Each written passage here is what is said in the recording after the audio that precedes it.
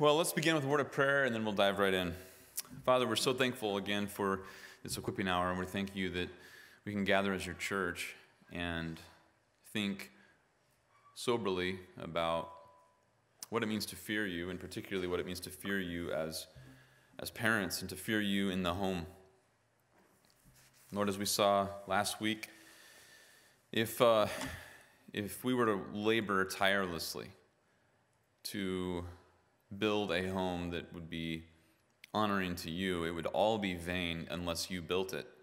When we talk about fearing you and parenting, and especially if we talk about successful or faithful parenting, this is something that we cannot do on our own.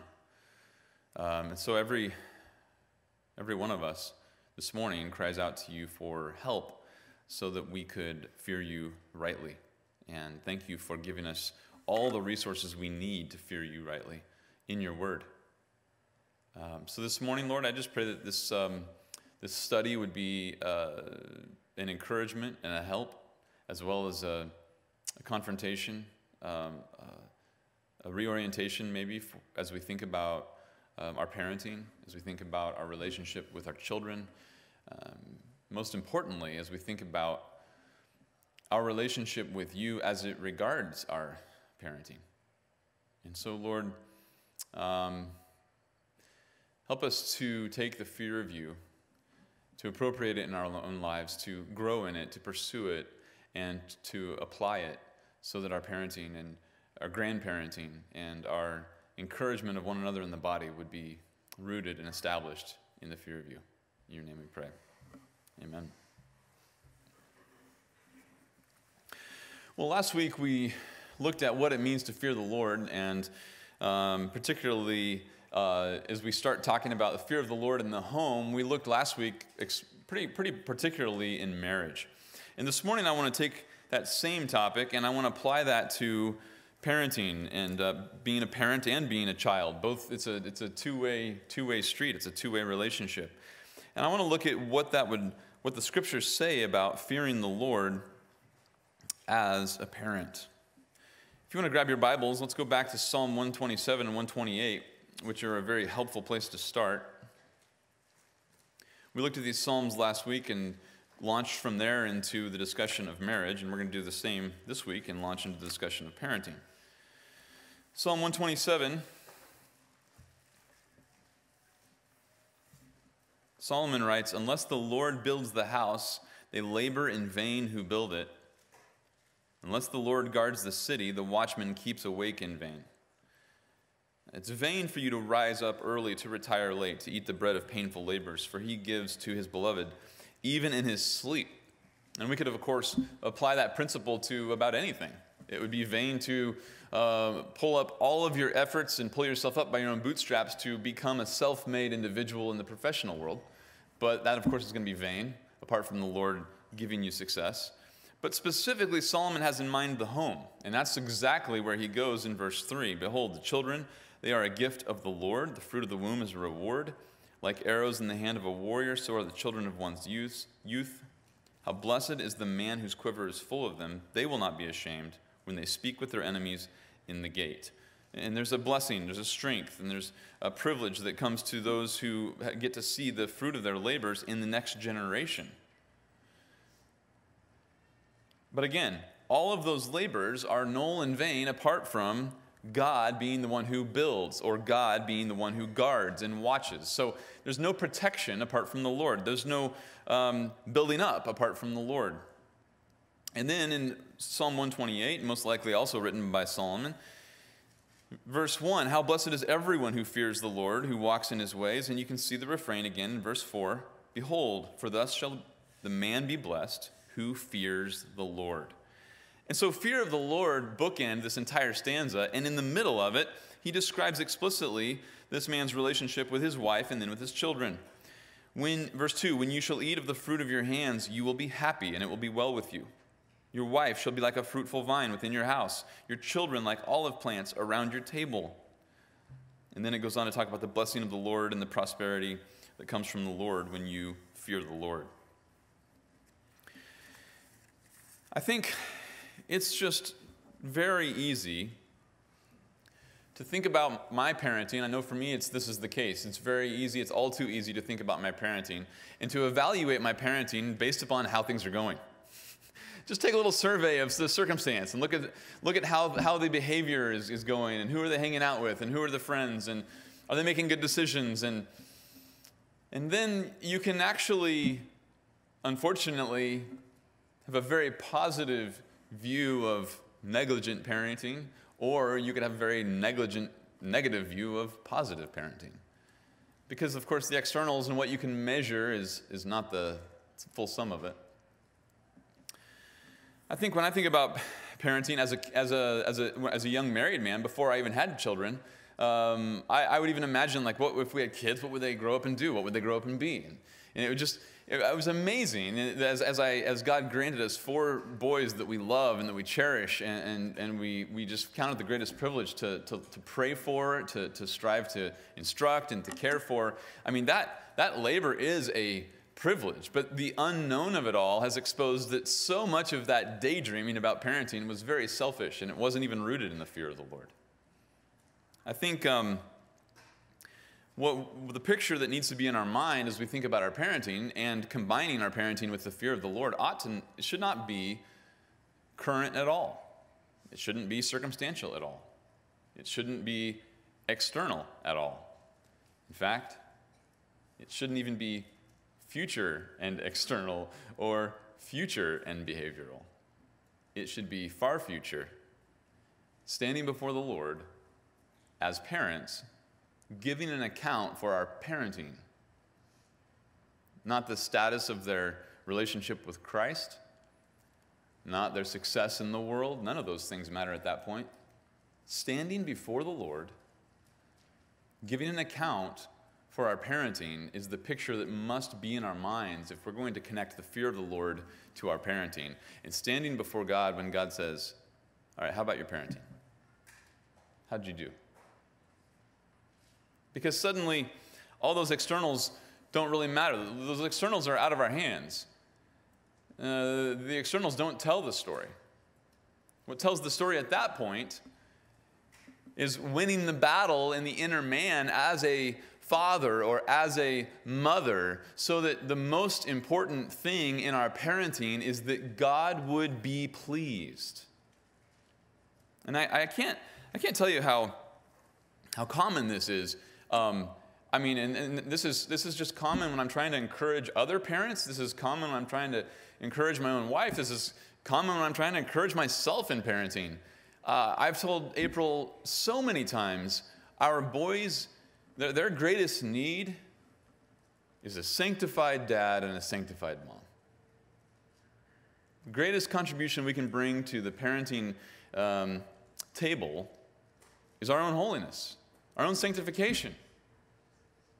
You say, but that might not be enough. Well, enough for what? To please God or to get the circumstances that we want? Enough for what?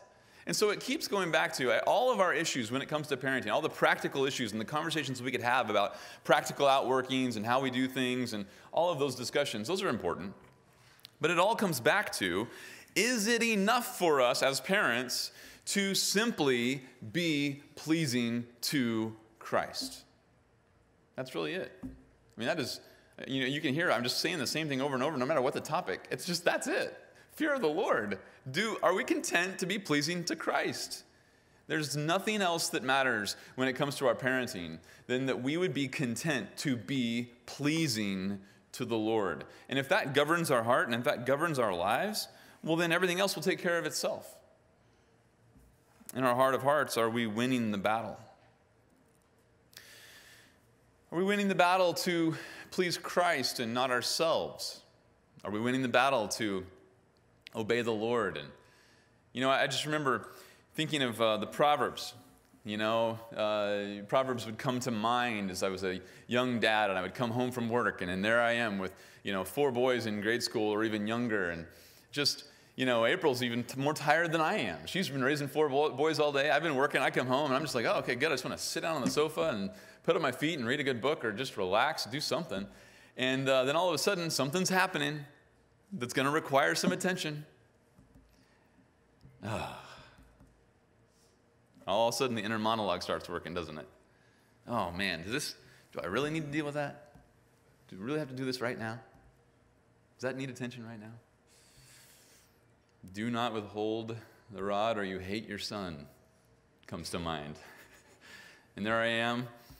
I remember this one very particularly. I was just sitting on the sofa, just thinking, like, preaching that verse to myself. Wow. If I do nothing right now, that's the opposite of loving my child. That is the epitome of loving myself. It just had to preach to myself. I literally just had to preach to myself. It was a moment of potential neglect. Fear God and go love your son. Fear God and go love your son. The fear of the Lord is critical. And it's just amazing how circumstances in parenting will bring out all of the ways that we don't fear the Lord, or we don't fear the Lord enough, or we don't fear the Lord at all. What I want to do this morning is I'm going to grab a few examples from the Old Testament of parenting, and we got a few contrary examples, actually. And these are helpful because they can, in the negative example, we can see the divine commentary on what went wrong with these aspects of parenting, and that becomes a help to us to think about what does it practically look like to put on the fear of the Lord as a father or as a mother. So as a parent, what does it look like to put on the fear of the Lord? So let's start with the example of Eli. 1 Samuel chapter 2. 1 Samuel chapter 2, we're going to look at the example of Eli, and this is one of all three of these examples we're going to look at are negative examples. Eli was the prophet, and you're familiar with his story because obviously Hannah was barren, and then God gave her a son, and so she dedicated him to the temple, and that was, of course, Samuel. And Samuel goes and lives with Eli in the temple. Now, or I should say in the tabernacle at that point.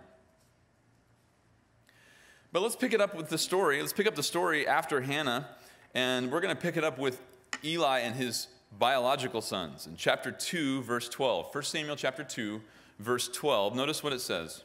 Now the sons of Eli were worthless men. They didn't know the Lord and the custom of the priests with the people. The divine commentary gives us a little bit of information that we need to make sense of this story that we're about to read, because it just starts out by saying, flat out, Eli's sons were worthless. And if you are questioning what it means to be a worthless, and notice in the NAS footnote there, the sons of Belial, if you want to know what it means to be a son of Belial, a worthless son, it describes it this way. They didn't know the Lord or the custom of the priests. They are ignorant of God and his person and the practice of the priests in the tabernacle. And they are priests. This is tragic commentary on Eli's sons. And so listen to what happens in verse 13. When any man was offering a sacrifice, the priest's servants would come while the meat was boiling with a three-pronged fork in his hand. Then he would thrust it into the pan or kettle or cauldron or pot. All that the fork brought up, the priest would take for himself. Thus they did in Shiloh to all the Israelites who came there. So remember, we are in the period of the tabernacle. God's presence dwells in Shiloh. It has not yet been moved to Jerusalem, and let alone even build the permanent temple under Solomon. This is all before that. So in Shiloh at the tabernacle, Eli's sons are functioning in that fashion. And you might read that and say, well, what's the problem here?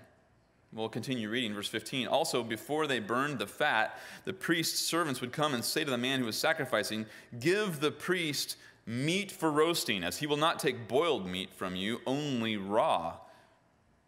If the man said to him, they must surely burn the fat first, and then take as much as you desire, then he would say, no, but you shall give it to me now, and if not, I'll take it by force.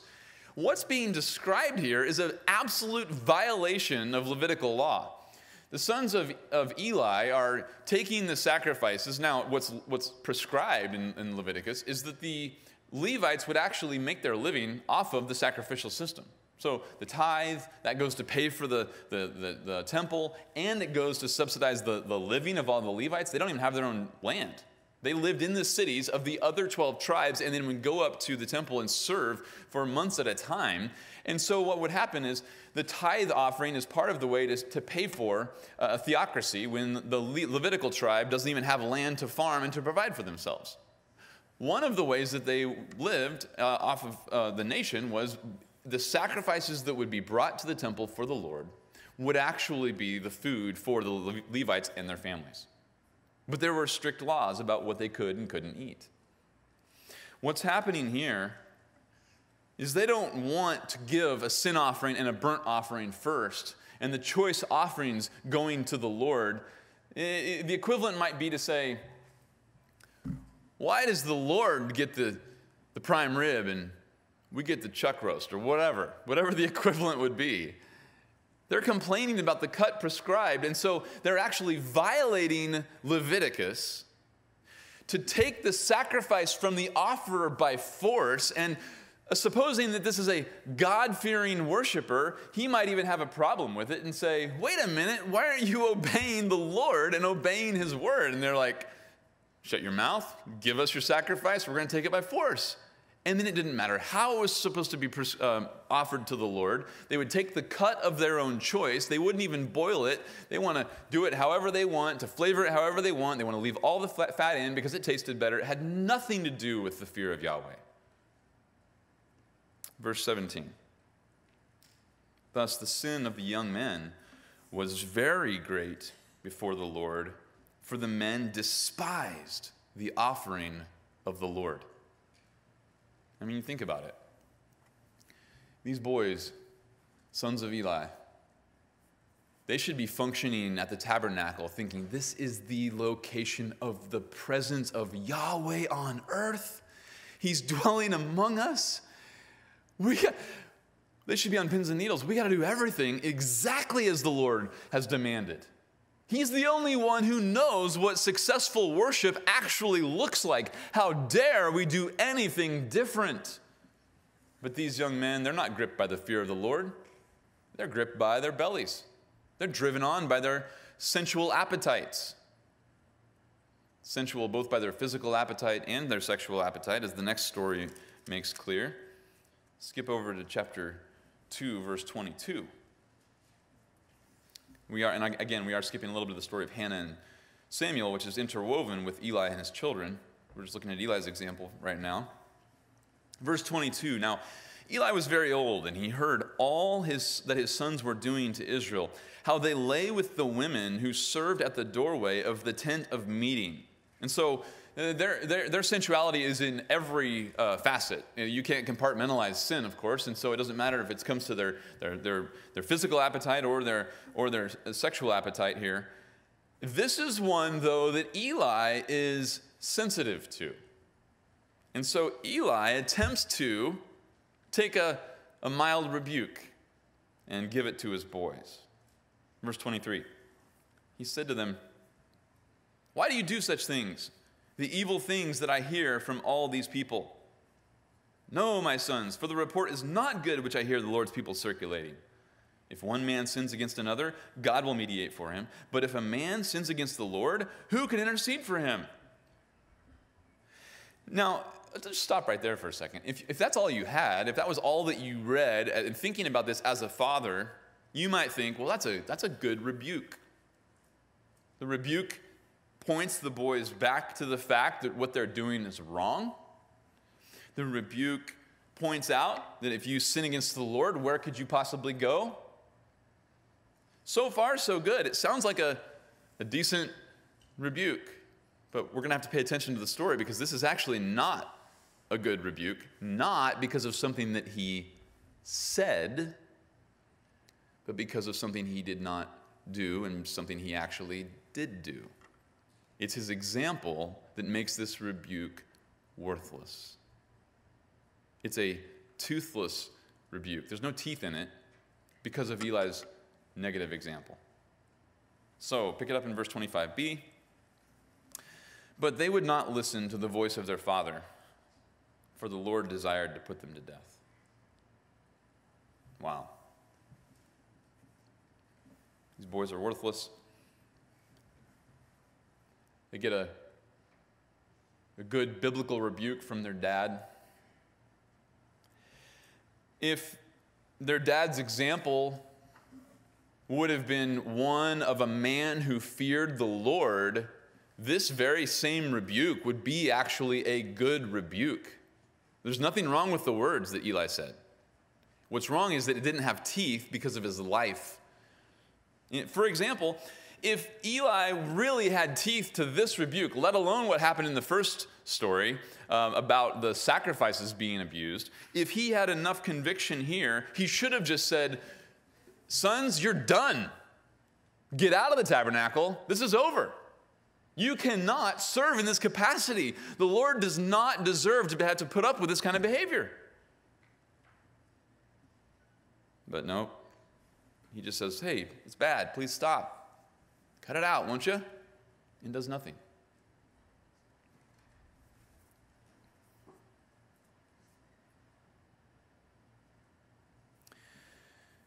Verse 26, now the boy Samuel was growing in stature and favor both with the Lord and with men, quite opposite to Eli's sons. Then a man of God came to Eli and said to him, "Thus says the Lord, did I not reveal myself to the house of your father when they were in Egypt in bondage to Pharaoh's house? Did I not choose them with all the tribes of Israel to be my priests, to go up to my altar, to burn incense, to carry an ephod before me? And did I not give to the house of your father all the fire offerings of the sons of Israel?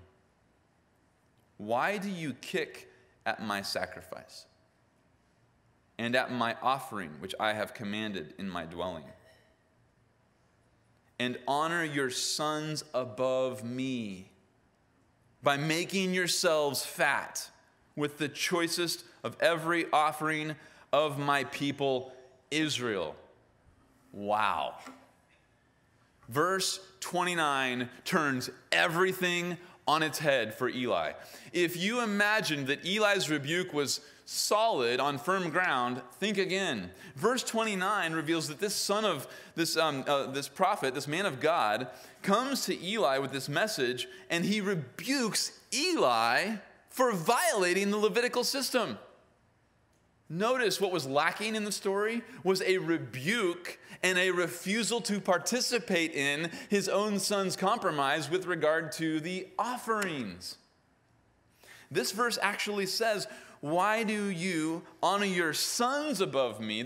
He's put his sons as more important in his own life, in his own parenting. The significance of his children has now transcended God himself, to the point that Eli himself is compromising because this man of God says, "You are making yourselves," plural, addressing Eli, "fat with the choicest of every offering." The sons were disobeying the Lord. And of course, Eli is in the same home. And they come home with an abundance of prime rib and T-bone and New York strip. And he's used to eating the old, the stew meat. Well, that's pretty good stuff. Man, I don't know, that's not right, but he didn't say anything. There's an absence of rebuke in verses 12 to 17, coupled with verse 29 now, the explicit exposure that Eli was indeed involved in the compromise. Now, when you get to verse 29, you can go back to the rebuke about his sons being profligate, immoral men, and you realize how empty that rebuke really is. It has no teeth to it because Eli is already a compromiser. He's already demonstrated that he has raised his sons above God, that he is esteeming his own children above God. And now all of a sudden, to pull a 180 and say, "Oh, but in this area, it looks really bad what you're doing. Cut it out, guys." While he continues to compromise in this area with his sons? You know, it's just interesting. We obviously have mere mortals have no ability to regenerate a soul. The regeneration of your children is entirely a work of the living God. And so, here with Eli and his sons, you walk away from this story and you think, well, okay, his sons are just worthless men whom the Lord desired to put to death so they wouldn't listen to a godly rebuke. But then on further review, you realize that Eli is not giving godly rebukes. He's giving half-hearted, witless, compromising rebukes, wanting to live how he wants to live, not fearing the Lord in his own life. And so suddenly, calling his children to fear the Lord is an empty endeavor because he himself is not fearing the Lord. This is the kind of long-standing hypocrisy that is impossible to overcome. It's impossible to overcome. And I don't mean that the Lord can't save somebody out of a home of rampant, gross hypocrisy. Of course he does. He does that. But I'm talking about to you as parents, to us as parents. We as parents will not be able to overcome, as far as our own accountability for our parenting, we will not be able to overcome a lifestyle of hypocrisy, not fearing the Lord. We must fear the Lord. This is exactly what Eli did. The story continues. In chapter 3, verse 10, the Lord comes and he stood and called, as at other times, Samuel, Samuel, and Samuel said, speak. So again, we're jumping into the story with Samuel, but God called Samuel 3 times, and he went and looked at Eli and said, hey, are you calling me? And he's like, no, I didn't call you. Go back. And finally he said, I think it's the Lord. Go listen. So now we pick up the 3rd time God calls Samuel, and he's going to give us a message about Eli. And so listen to this. This is helpful for us understanding as a negative example, Eli's parenting. Verse 11, the Lord said to Samuel, behold, I'm about to do a thing in Israel at which both ears of everyone who hears it will tingle. In that day I will carry out against Eli all I have spoken concerning his house, from beginning to end. For I have told him that I am about to judge his house forever for the iniquity which he knew, because his sons brought a curse on themselves, and he did not rebuke them. Okay, so God is speaking directly to Samuel in prophetic fashion now. Samuel's getting direct revelation. And God says Eli did not rebuke them. But wait a minute. Didn't the story say back in verse 23 to 25, didn't Eli say, no, my sons, don't do this thing? There's the divine commentary. A life of parenting that's not characterized by the fear of the Lord, we might offer up and we might throw out an occasional biblical sounding rebuke, but God's divine commentary on that, that's not a rebuke. Our lives must first be a rebuke before our words.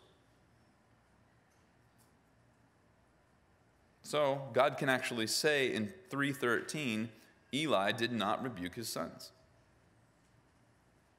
He continues speaking to Samuel in verse 14. Therefore I have sworn to the house of Eli that the iniquity of Eli's house shall not be atoned for by sacrifice or offering forever.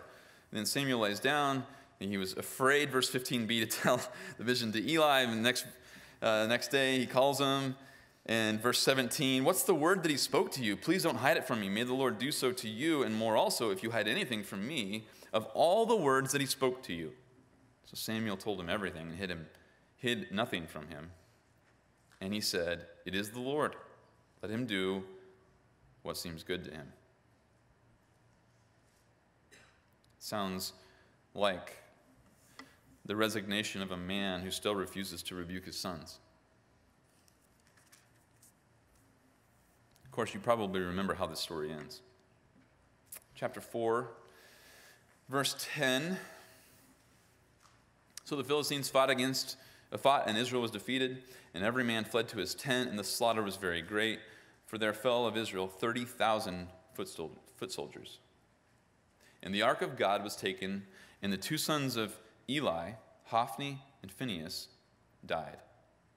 Now a man of Benjamin ran from the battle line and came to Shiloh the same day with his clothes torn and dust on his head. And when he came, behold, Eli was sitting on his seat by the road, eagerly watching, because his heart was trembling for the ark of God. So the man came to tell it in the city, and all of the city cried out. When Eli heard the noise of the outcry, he said, "What does the noise of this commotion mean?" Then the man came hurriedly and told Eli. Verse 15. Now Eli was 98 years old, and his eyes were set so that he could not see. The man said to Eli, "I am the one who came from the battle line. Indeed, I escaped from the battle line today." And he said to him, "How did things go, my son?" Then the one who brought the news replied, "Israel has fled before the Philistines, and there also has been a great slaughter among the people, and your two sons also, Hophni and Phinehas, are dead, and the ark of God has been taken." When he mentioned the ark of God, Eli fell off the seat backward beside the gate, and his neck was broken, and he died, for he was old and heavy. Thus he judged Israel 40 years. Verse 19, his daughter-in-law Phinehas' wife was pregnant, about to give birth. When she heard the news that the ark of God was taken and that her father-in-law and her husband had died, she knelt down and gave birth, for her pains came upon her. About the time of her death, the women who stood by her said to her, "Do not be afraid, for you have given birth to a son." But she didn't answer or pay attention.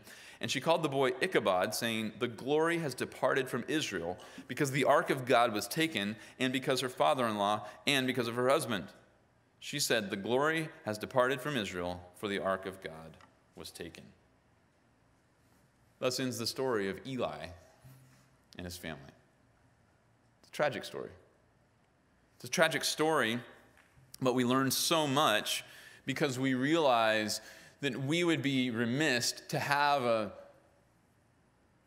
at times, helpful and edifying conversation about the nitty-gritty of training up children, instructing them, even correcting, without having the foundational conversation about it doesn't matter what you say if your life is one marked of compromise to the fear of the Lord.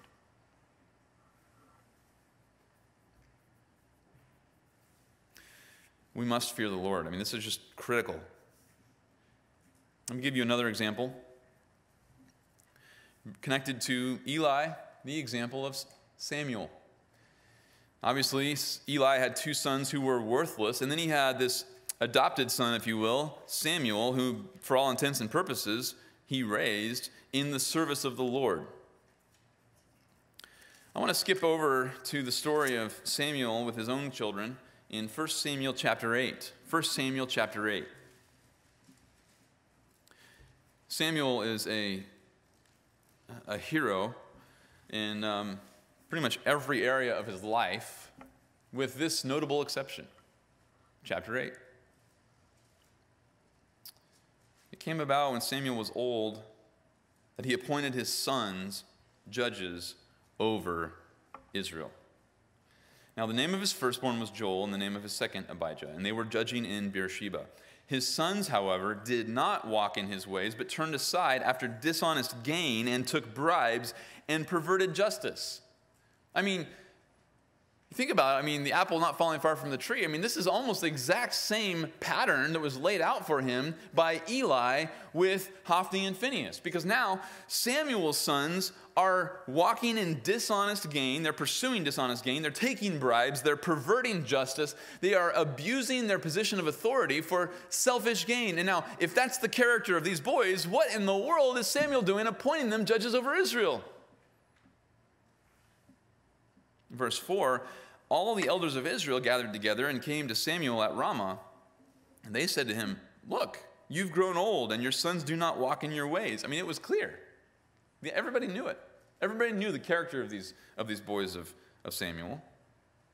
They don't walk in your ways. Now appoint a king for us to judge us like all the nations. But the thing was displeasing in the sight of Samuel when they said, "Give us a king to judge us." And Samuel prayed to the Lord. Now, obviously, you know well that the nations rebuked for their lust for a king just to be like the other nations. God had made provisions for a king in the Torah, and that was his plan all along. But the problem here is that this is motivated by envy and just selfish desire to be like the nations. And it's actually a lack of trust in the Lord. But the problem with for Samuel is that it was a rejection of his boys. He should never have appointed his boys in the first place. They shouldn't even have been judges. And he should have confronted his boys. He should have removed them from office if he didn't know about their character beforehand. If he did, he should never put them there in the first place.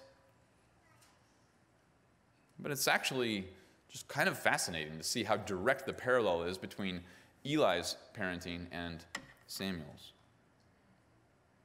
Remember the rebuke from the man of God in 1 Samuel chapter 2, verse 29 is, "You have raised your sons above me. You've esteemed them more highly than me." Parents, think about this. Your exclusive allegiance and loyalty must be to the Lord. Your children must be loved enough to know that their commitment to pursue the world is something that you have no tolerance for. Both Eli and Samuel exalted their children above the Lord.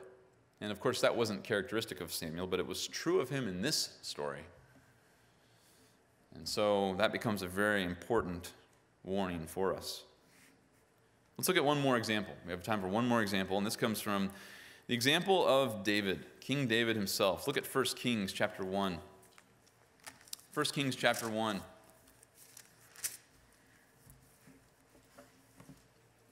David, like Samuel, was a godly man, a man who feared the Lord, a man whose heart longed to please Yahweh. But here's a story, much like Samuel, here's a story that was out of character for him. And here we see his parenting, and in his parenting we see a very significant problem. Chapter 1, verse 1, King David was old, advanced in age, and they covered him with clothes, and he could not keep warm.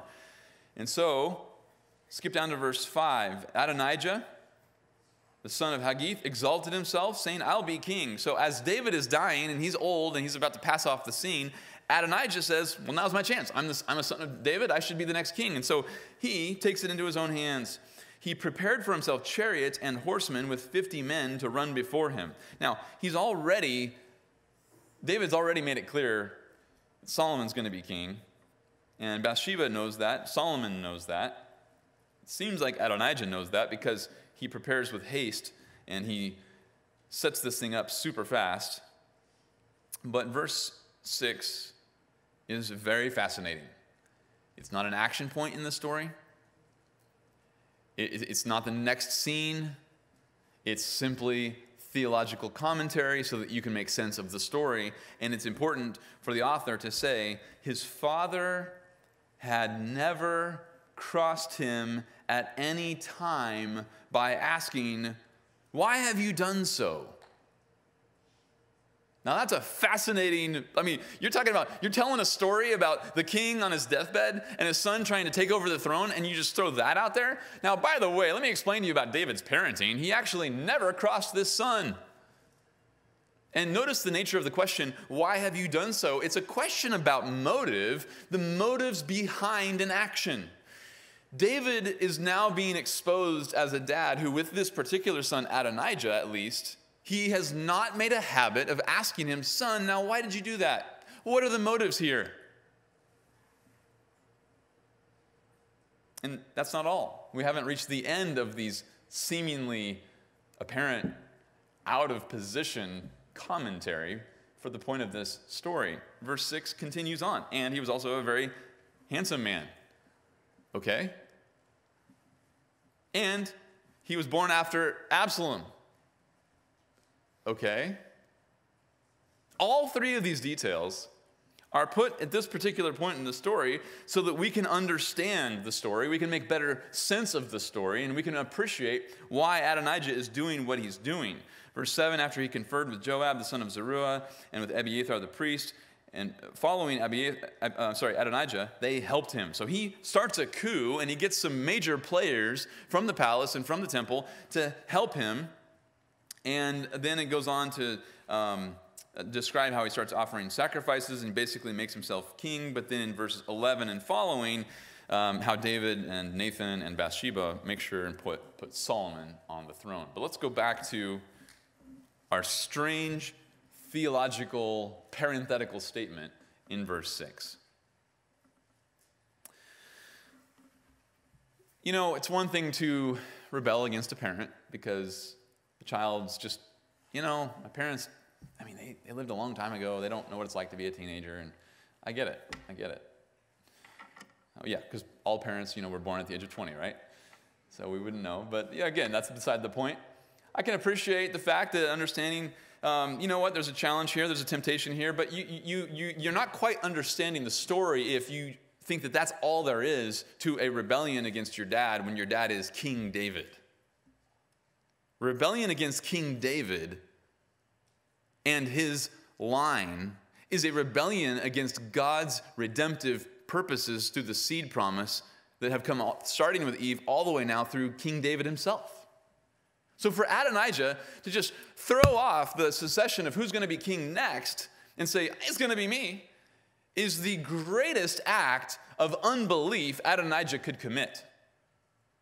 This is more than just a grumpy young man who's tired of his dad's rules. This is a rejection of God's promised seed line. So the author takes the time to explain to the reader as we read this part of the problem. Part of the problem is his dad never crossed him. That was tragic. David, he owed it to Adonijah. Unless Adonijah is glorified, there's going to be times where he needs to be crossed. And so unless your children are glorified, there's going to be times where they need to be crossed. Not sinned against with anger or hostility, but crossed in the sense of right here, asking questions about motive. Now, why did you do that? Let's just examine the motives here for a second. Because is Christ reigning in your heart? Are you motivated by pleasing the Lord? Asking questions about motive are critical. But these other two comments are maybe not quite so obvious as to why they contribute to Adonijah rebelling against King David. He was also a very handsome man, and he was born after Absalom. And so the author makes the point to show, hey, this guy, he's got a lot going for him. Things seem to go his way. He's probably used to getting his way. He's probably pretty popular with all of his friends. What's interesting, not just about the fact that he might have stood out by his looks, what's also interesting is that the author makes the point to show that he was also born after Absalom. Now, why is that significant? Well, all we have to do is replay it in our mind, the story of Absalom. Absalom was the one who committed the coup. He led the coup back in 2 Samuel, the coup against David. And so when Absalom, dies, he is beside himself, miserable. Why was David so miserable when Absalom died? I mean, he was his enemy, his personal enemy, because he loved Absalom, and he knew, without any question, he knew that Absalom's death meant immediate judgment, because he died in rebellion against the seed line, the son of David, David himself. So, you can put two and two together here. David does not want another Absalom on his hands. That would be obvious, right? I think that's natural. We all can agree. If you're David and Absalom dies in unbelief, you don't want another Absalom going against you, rebelling against you. That's not something we can control, though. David takes matters into his own hands to say, I am not going to be on bad terms with Adonijah. I am not going to have another Absalom on my hands. Why? Because it's too painful as a dad. It's too painful. You can see the motivation here. The motivation for David not to cross his son Adonijah is, let's just be honest, self-love. It's too painful. I don't want to experience that again. I don't want to go back down that road. I'm going to do whatever it takes to avoid that. And that becomes a little idol in our parenting. It's going to prevent us from being faithful in our parenting.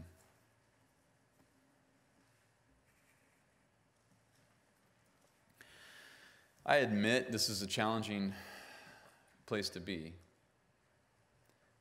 Looking at these examples, one unfaithful example, two faithful examples at their worst, in a chapter where they were not successful, where they were not faithful.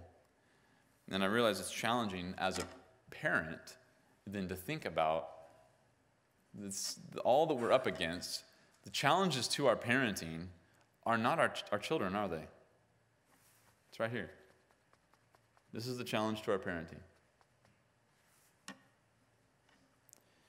You know, if I just asked you, do you show preference for your kids over God? Do you love your kids more than God? It's a challenging question. You think, well, does it have to be at odds? Can't I love God by loving my kids? Absolutely. Absolutely. That's absolutely true, but we've got to make sure that we define love biblically. So as parents, let's do that real quick. We got a few minutes here, so look at 1 John for a second. Look at 1 John. As a parent, if I'm thinking about what does it mean to fear God, what does it mean to be consumed with pleasing God in my parenting, does that make me indifferent to what is best for my children? Never. By fearing God, you are giving your children what's best. You cannot improve on being a loving parent than by fearing God and fearing God exclusively. Look at 1 John chapter 5, verse 2. By this, we know that we love the children of God, when we love God and observe His commandments. For this is the love of God, that we keep His commandments, and His commandments are not burdensome. Now, let's look at these two verses.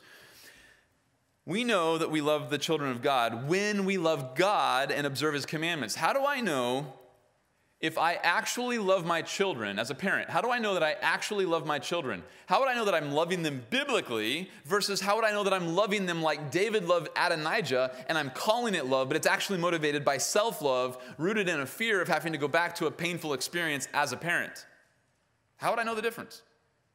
Well, verse 2 says, here's how you would know that you love the children of God. If you're really going to love, how about your own biological children? How do you know that you really love your own biological children? You are never more loving to your own biological children than when you love God and observe His commandments. There's nothing more loving than that. You cannot love your children more than by loving God and observing His commandments. And then he explains, because this is the love of God, that we keep His commandments, and His commandments are not burdensome. Keeping God's commandments and His commandments not being burdensome is actually the definition of love for God. Notice, by the way, it doesn't say that His commandments are easy. It just says that they're not a burden. So the issue is not that, oh, I'll obey if it doesn't cost me anything. That's not obedience.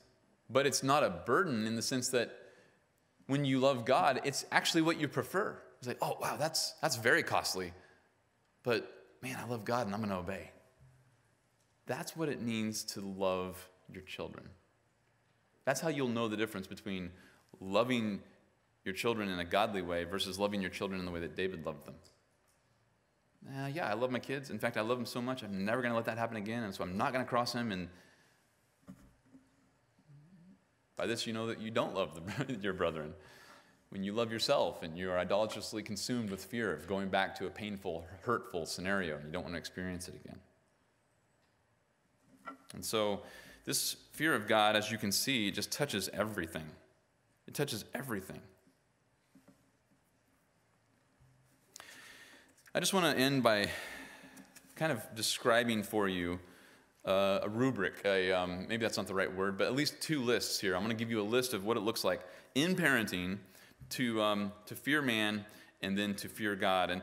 And maybe what's helpful, the way I wrote this out is I just thought it was helpful at times to see what failure looks like if you're motivated by the fear of man, and what success looks like if you're motivated by the fear of man. And then, on the flip side, to let the fear of God be the governing impulse and to say, what does success in my parenting look like if I fear God? And what does failure look like if I'm fearing God? So let's start with the fear of man. Again, I'm just talking about as parents. If I'm fearing man as a parent, which would become the example then of Eli, Samuel in chapter 8, and David in 1 Kings 1. What does failure look like if I'm gripped by the fear of man? Well, my child's disobedience. Suddenly, an act of disobedience on the part of my children, that's failure. Oh, man, we got to stop that. They can't disobey because that reflects poorly on me. Oh, man, what's that going to look like? Oh, this doesn't look good. And so suddenly, the act of disobedience on the part of my children is failure if I'm fearing man. Or, like I mentioned in my first example, when I was particularly tired and selfish and not wanting to obey, and I had to just preach to myself to obey and fear the Lord. Failure could be anything that demands my attention or derails my productivity, right? That's failure. I remember one time we were working on a remodel at our house back in Florida, and so we had dug a main, and we put a new sewer line from one end of the house back to the main going back out by the easement. So I had this massive trench that we had chipped out from down the driveway and went across the front yard, and it was super deep because of the slope of the plumbing that it had to meet to pass inspection. And so this trench is extremely deep. And if you know anything about dirt, soil in Florida, it's all sand. I mean, it's just one big sandy island. That's all it is. And so you dig out this trench. To get down like 3 feet means you have to dig like 3 feet wide because it's just like 45-degree angle of sand. It's just worthless. So we have these massive trenches in our yard. And I remember one time I couldn't find my keys, and I found out one of the boys was playing with my keys, and they were all very young. And so they were playing with my keys, so it gets lost in some like 40-foot trench of sand all the way across our property. And so I was just so frustrated. There I am. Oh, I cannot believe. We got an inspector coming. We're supposed to make some progress. We got to knock this project out. The fear of man, if I'm governed by the fear of man, then that's failure. My children's disobedience is failure. Anything that complicates my life is failure. Anything that I don't want to happen is failure. On the flip side, if I'm governed by the fear of man, here's what success looks like. Successful behavior. My kids just do what they're supposed to do. Man, that looks good. Other people praise you about your children. You're like, yeah, that's right. That's right. You know who their dad is. Or we might even get, I wouldn't expect any of us to go here, but you might even start comparing your children with other children. Fear of man is going to do all sorts of wicked and corrupt things to your parenting. Success and failure, neither one are properly defined, and they're completely misconstrued, and both are idolatrous. What about fear of God? If I'm governed by the fear of God, what's that going to look like? If I'm governed by the fear of God, you know what failure is? Failure is not my children's disobedience. Failure is my disobedience. Suddenly, the whole enterprise of parenting becomes concerned about what if the Lord were dishonored by the parent? What if the Lord were dishonored by me? Suddenly that becomes everything in parenting. Because now, if I'm governed by the fear of the Lord, my children's disobedience isn't a threat. That does not force me to be displeasing to the Lord. My children's disobedience becomes an opportunity to worship the Lord and to love my child. To shepherd them, instruct them, help them, open up God's word. It just becomes another opportunity to worship Him. And so failure becomes my disobedience, my compromise. Failure would be any lack of conformity to my role in the parenting. Maybe you have a shared parenting with your spouse, or maybe you're parenting by yourself, or maybe you have a spouse who doesn't love the Lord. In any of those scenarios, any of those combinations, failure would be to fail in your role. If you're gripped by the fear of the Lord, that would be failure. Your own disobedience, your own compromise, your own lack of conformity to your role. How about success? Success would be defined as obeying the Lord in any and every circumstance. Suddenly success is not getting to the end of the day with this kind of behavior. Okay, I didn't have to deal with it. Success is, don't know what behavior I'm going to face today. But success would just be dealing with it faithfully, dealing with it biblically. Success would be defined by a willingness to sacrifice personal goals in order to obey the Lord's will. Suddenly, all of my plans, all of my plans for the day, the schedule, how much progress we're going to make, how much, what's going to happen, all of that is completely able to be sacrificed for the sake of obeying the Lord. I mean, that's the definition of success. And then you multiply that day after day after day till it becomes a year, till it becomes 18 years or 22 years or whatever you have. That's success as determined by the fear of the Lord. We used to have a phrase, when Paul says, well, we walk by faith, not by sight. We had a phrase in our home, spanked by faith, not by sight. You say, oh man, trying to correct, trying to be faithful, behaviors aren't changing, nothing's happening, it's worthless. It's not producing the effects that I want. Well, what if obedience is simply what God wants? Isn't that enough? And then as they become older, but now it's, what's going on? What's going on with their lives? What's going on in their hearts? You can't control that, but if you fear the Lord, you're content to just simply be pleasing to the Lord and speak the powerful truth into their lives and love them. And certainly we have a lot that we could talk about by way of practical encouragements about how to do that, but the point of this seminar is just simply the foundation. No matter what you do, it will not be pleasing to the Lord if you do not fear the Lord in your own heart. That's the essence of parenting. Let's pray. Father, thank you so much for this rebuke. I know for my own heart, it's been so helpful and so needed. I just ask that as all of the parents in the room and all the grandparents in the room think about their own influence, I pray that they would not think about it from any selfish perspective, but they would think about it from this perspective, that we can be no more loving to our children and grandchildren, to the other young souls in this church than we can simply love you and obey your commandments. Lord, thank you for how practical and how relevant the fear of you is. Thank you for guiding us in it. Thank you for showing us what it looks like. As we said at the very beginning, Lord, the fear of man is a snare, but those who fear you, those who trust you, will prosper. And so, Lord, the man-fearing is such a snare, and in parenting, it produces so many snares. We saw the snare of fearing man in the example of Eli and Samuel and David. And so, Lord, I just pray that we would benefit from that. I want to pray specifically if there's any who are burdened because they feel like, I've failed, I followed those examples in my own parenting.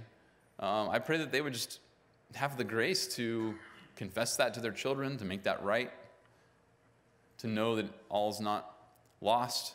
They can go back and seek forgiveness and pursue a fear of you now. Even if children are out of the home, even if children are still in diapers, even if children are in high school, it doesn't matter, Lord. What we want is to see any area where we don't fear you exposed so that we can repent right now and please you in our parenting. Thank you so much for the power of your word, and we ask that you would apply it to our hearts this morning. In your name we pray. Amen.